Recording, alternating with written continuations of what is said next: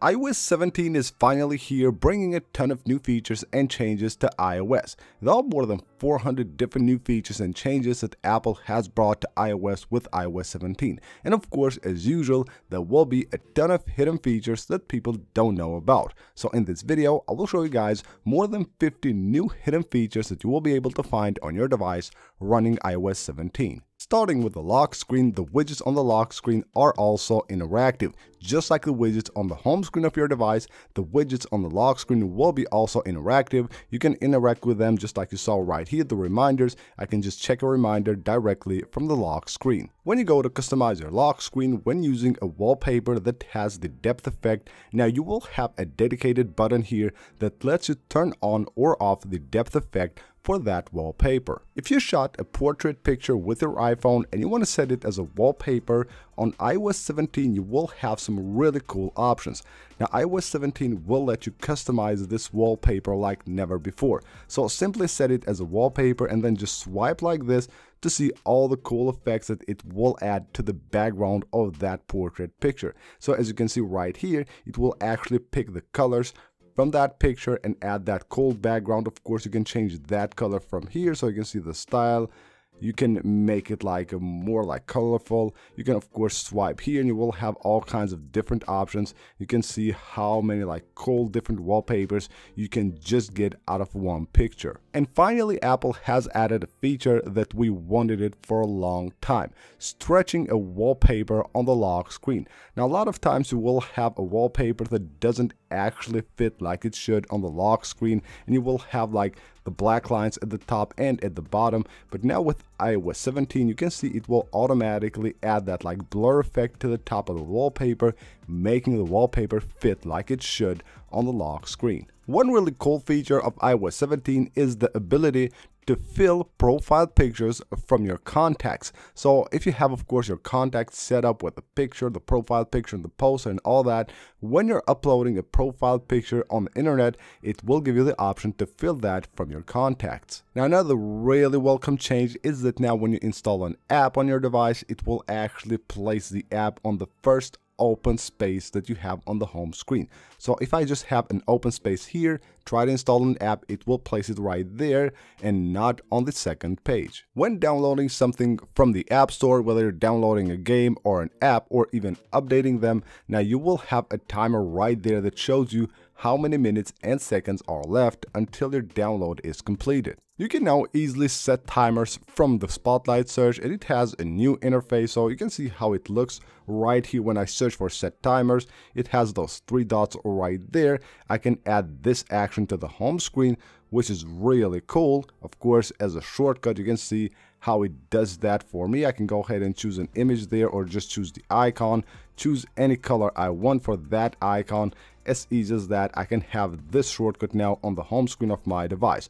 Or I can set the timer from here, tap on the timer and you have a new interface here, and we can start a timer directly from the Spotlight search. You will also have here some recent notes that you will see when you actually search for notes. So you can see right there, we have the recent notes that I have used. You will find them there. And of course, we have there the Notes app, which we can launch from here. So for most of the apps that you actually search for, you can actually find recent files. So if I just search for files here, as you can see, if I search for files, it will also show me my recent files right there. And of course, I can just open any of those files directly from the Spotlight search. Searching for settings on the Spotlight search will reveal a ton of different toggles that you can use directly from here.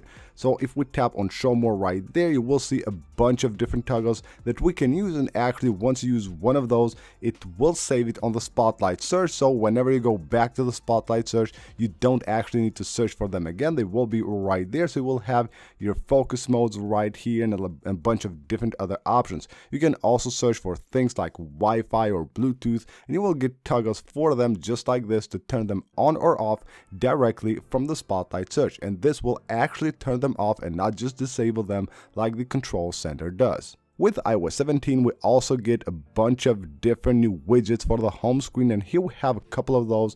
This one is a small folder one for the shortcuts. We can have a couple of shortcuts right there, which of course you can run from here, and then you will also have this one for the contact. Now this one is similar to the previous one, but with iOS 17 you can tap and hold and tap on edit widget. Now you will have to actually do this because by default it will show without the buttons, so you can enable the buttons here, and now it allows you to call or message directly from the widget. And now let's move on to the screenshot. So let's just take a screenshot here. We have a couple of changes here that are pretty interesting. First of all, you will find here some new markup tools. You will have a crayon here now, which you can use, of course, to mark up anything you want. And then if you tap the plus button here, you can actually now add stickers to your screenshot. So if you tap there, you will have all the stickers that you have on your device, or even use any of the emojis. So you can just simply drag a sticker and add it right here to any of your screenshots.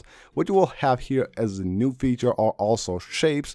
Now shapes have their dedicated section here. If you tap on them, you can see you will have a bunch of different shapes that you can add. Now this is really interesting because these shapes actually have a menu. If you tap on those three dots, you can actually duplicate them, copy, cut, or delete them from here. But what's really cool is that actually you can add text to these shapes. So if I just double tap on that shape, now I can go ahead and just type anything I want on that shape as easy as that. So they have made it actually very easy for you to maybe quote something or just add something. But what I really don't like about the changes that they have made to the shortcuts to actually the screenshots is that they have removed the magnifier, which in my opinion was really useful. When you just want to point out something, you could do that with a magnifier on the screenshots. They have removed it with iOS 17, and it's really annoying. Hopefully it will be back on the next updates. Now the Messages app also got a few updates which are really interesting. First of all, you will have the apps here. By tapping the plus button, you will see all the different apps that you have that you can use with iMessage. Now here there will be your favorite ones. Tapping on more, there will be other apps. But if you want to add any of these apps to the favorite section, all you have to do is just tap and drag like this, hold it, and you can just go ahead and place it on the favorite spot. You also get a new button here to quickly share your location, so you tap right there and you can just go ahead and actually share your location as easy as that. iOS 17 also allows you to use your emojis as stickers. So if you just tap right here on the emojis, I can tap and hold an emoji and I can just drag it and place it right here as a sticker, as a reaction on any of the messages. And another really cool thing is that when you get a voice message with iMessage on iOS 17, you will also get a transcription of that message right there. So if you don't want to listen to that message, that voice message, or maybe you're somewhere where you cannot listen to it, you will see the transcription right here, which is really interesting.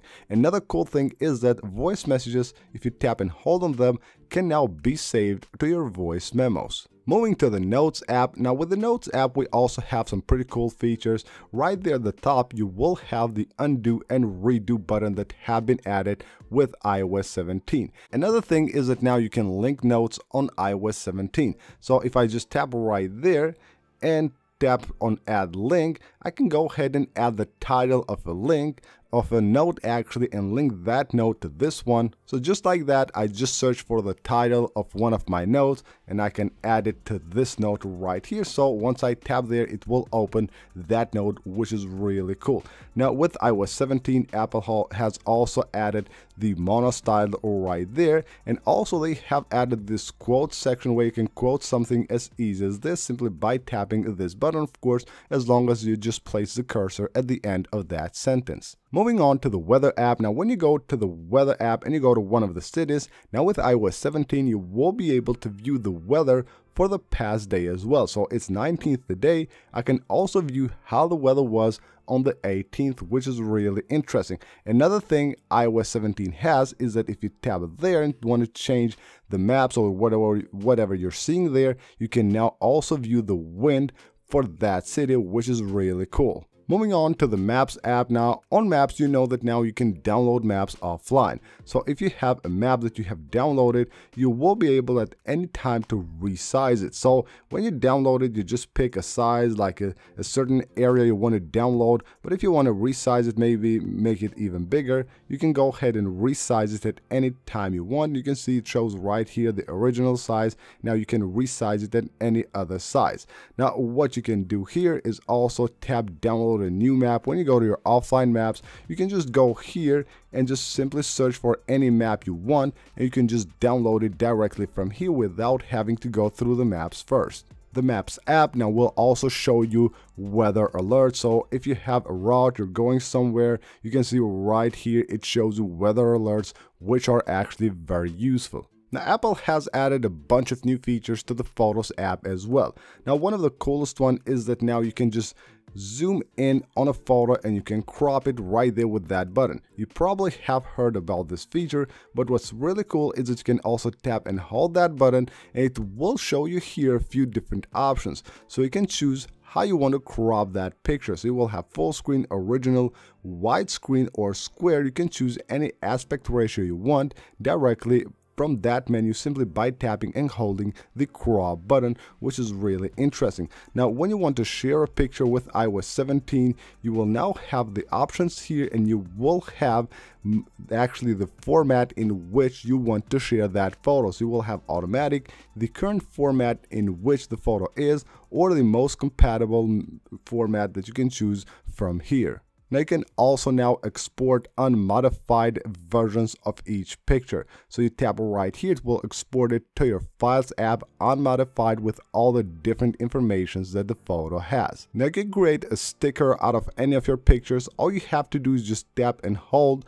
like on a subject that's on a picture. It will show you the option right there. You tap on add sticker. Now you can have that as a sticker for your device. There are changes to the recently deleted album as well, basically on the UI here. So when you select the picture or all of them, you will now get 3 dots there, and by tapping on them, you will get the menu from where you can recover or delete those pictures. On the Clock app, we finally can start multiple timers. What's really cool is that you will also have preset timers here, and also what you can do with iOS 17 is that you can also rename the timer. So you can see right here where it says label, you can just tap there and actually add a new name for that timer. Moving into Safari, when you go to the history on Safari, you can see what we have, the history here. We can now use these arrows to collapse or just to hide the history. So if you just don't want to see a list here, you can view just the dates right there.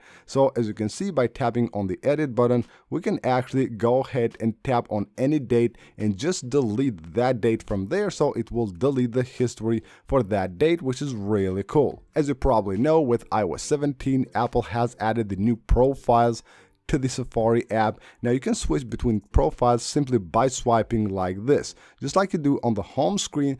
To actually switch between different apps or pages, you can just swipe like this to switch between different profiles, or you can tap the arrow right here where you will see, of course, all the tabs groups right here and also the profiles that you can use. On the Shortcuts app, you can see now a new view here. When you want to add a new action, you can see suggestions here, or also when you're searching for an app, let's say the camera, you will see something like this. Tapping there, you can see a total new interface right here when you want to add an action from a certain app. On the Shortcuts app with iOS 17, you can set now the noise control to the new adaptive mode. So they have added this with iOS 17. It's now on the Shortcuts app as well. You just simply select adaptive right there. Another really cool change to the Shortcuts app, which is really welcomed, is that now if you have an automation that is based on location, you can now actually run it without having to confirm it, which is really amazing. The standby mode on iOS 17 also works really good with live activities.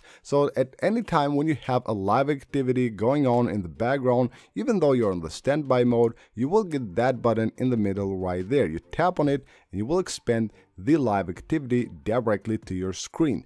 Now from here, when you want to close this, you will have this like line right there. You just swipe up and you're good to go. Now on the standby mode, when you go to the second page here, what you will see here are your pictures. So basically you will see here slideshows of your pictures, but what you can do is tap and hold here, and now you can tap the plus button and pick your own album from your photos and just show it right here, not just random pictures that Apple has selected.